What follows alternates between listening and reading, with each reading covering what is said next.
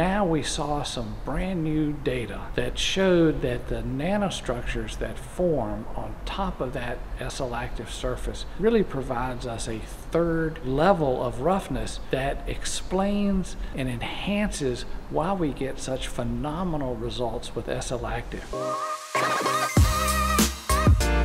Today we saw in special patient cohorts where the patients are compromised from radiation therapy, cancer treatment, to severely affected diabetic patients. SLActive was phenomenal and showed high success rates, which allows me as a clinician to treat more patients in my practice using this surface.